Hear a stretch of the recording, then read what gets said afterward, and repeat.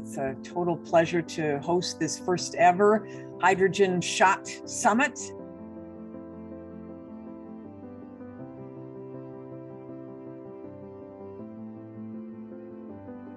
The embarrassment of riches that we have with us today, incredible leadership from around the world, incredible expertise from the public sector, from researchers, from industry. I'm excited. We're launching the Clean Hydrogen Earthshot. We need to innovate our way to new solutions, particularly in these hard to decarbonize areas. By marshaling American innovation to drive down the cost of clean hydrogen to just $1 per kilogram by 2030, we can make clean hydrogen an affordable alternative to fossil fuels around the world.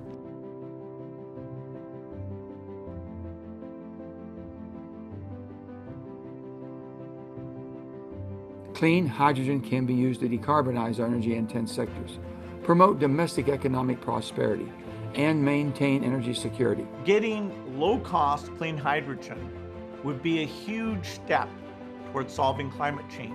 Hydrogen is a dynamic fuel that can be used across all industries and sectors to lower carbon intensity. America has the opportunity to be a global leader on hydrogen innovation, and I look forward on working to get that goal across the finish line. We can unlock the potential, the great potential for low-emission hydrogen. It is time for the United States to step up by developing next-generation technologies and by producing them right here at home in order to power the world's clean energy transition. When we put the best and brightest minds together, we're in an incredible position and opportunity to both engage in these new economic ideas and to also combat climate change. The effort we're launching today is a very important milestone for the climate movement.